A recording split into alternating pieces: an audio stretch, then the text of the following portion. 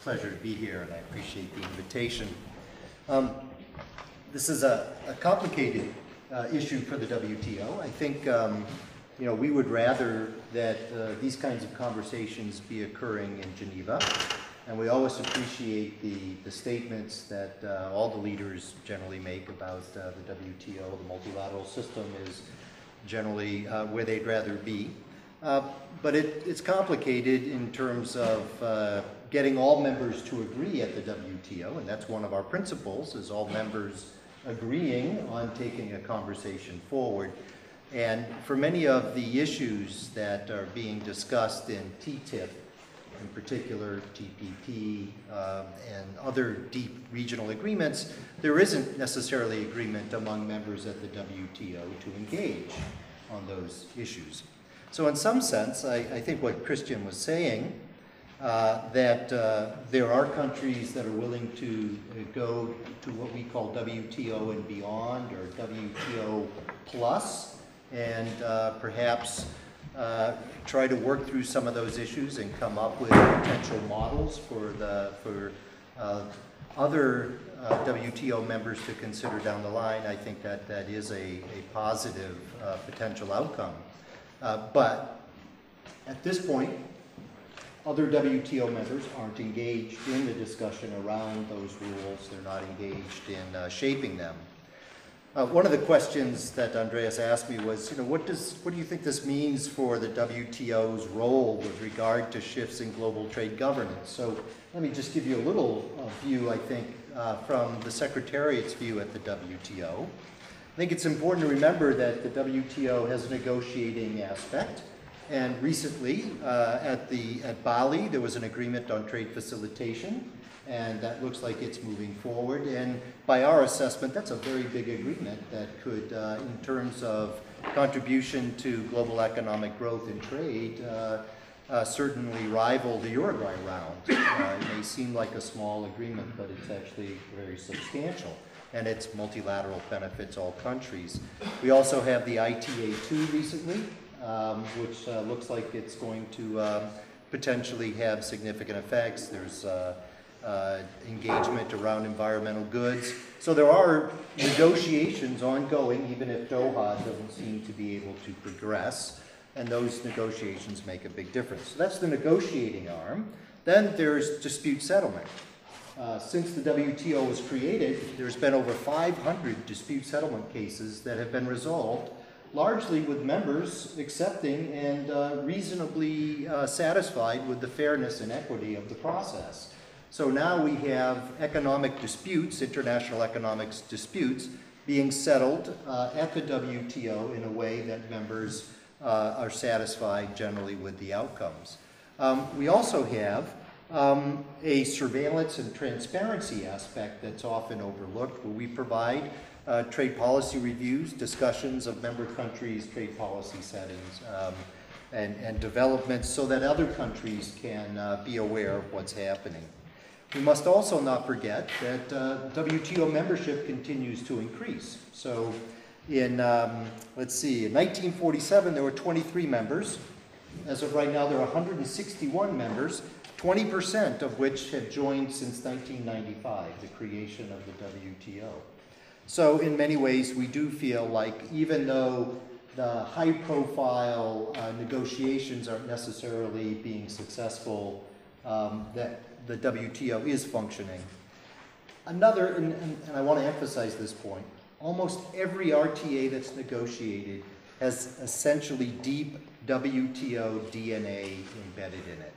So I just referred to WTO plus and WTO beyond.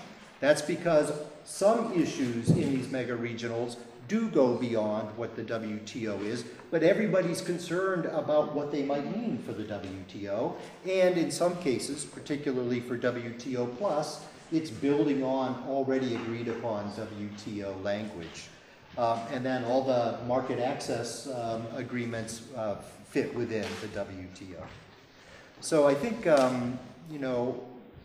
we would prefer to see these discussions, these evolutions, this advancement happening in Geneva, but we also feel that the WTO is functioning. It is playing an effective role in global trade governance. Now, some of the other issues that were brought up, and this has been a fascinating discussion. If I get the opportunity, a sense, to try to quickly react to some of what I've heard. Uli talked about, these are big countries, right? And he divided it into trade diversion, trade creation, and regulatory spillovers. I'm a professional economist. I've done a lot of this economic analysis. I've done the kinds of work that Gabrielle and Uli are talking about. It's really important in those economic models, you are isolating the effect of trying to isolate the effect of the agreements under negotiation, under discussion. There are many other things going on. So you can analyze TTIP in isolation. You can analyze a trade agreement in isolation. But are you going to reverse globalization? Are you going to tell the Soviet Union, China, and India, forget about what you did in the 1980s and 1990s and join the global marketplace to bring your workforce into engaging with the world economy? Are you going to stop technological progress? Many of the concerns that I've heard expressed here about particularly growing inequality, most economic research suggests that that's really got to do with more technologically biased technological change, okay, as opposed to specific trade agreements. Many of these factors you have to deal with. You can't stop. You have changing comparative advantage that has effects just like trade diversion and trade creation. Economic growth, GDP growth, quantitative easing, macro policy, tax policy, fiscal policy. I can assure you, almost any single one of those elements, GDP growth, macro policy, quantitative easing, will swamp any of the economic effects that we do modeling these trade negotiating agreements. They're only a part of GDP. Tariffs tend to be small. Technological transfer, all of those things are going to have much bigger effects, and those are things that you need to look at these agreements in the context of. And you're not going to stop those other factors. If you do, you will likely impose significant costs upon your economy. So it's really important when you think about these other factors to have coherence in trade policy and domestic policy. And I think one of my frustrations as a practicing economist is to see everything associated with a trade policy when much of the discussion really needs to talk about evolution and developments in domestic policy in a way that's coherent with megatrends in the global economy as well as trade policy negotiations. Between 2000 and 2011, this period of globalization, okay, a hyper period of globalization, developed countries' contribution to GDP, global GDP and global trade grew significantly. That's not just China, that's not just the dynamic emerging economies, that was also least developed countries. Understanding global value chains. I've done some personal work in this area, particularly on the US and Mexico, but also US and China and globally. It does affect your economic modeling.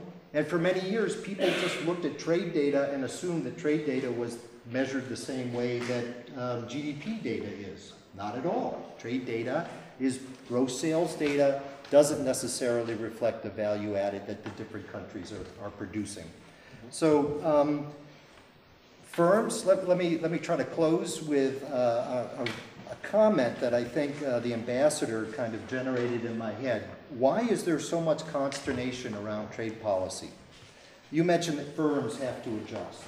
Okay, consumers have to adjust, workers have to adjust. We know the past, or at least we think we know the past and the drivers of the past. We know the existing firms. You know if you've got a job now or if your neighbor has a job. You know the products, you know the quality of the products. What you don't know is the future.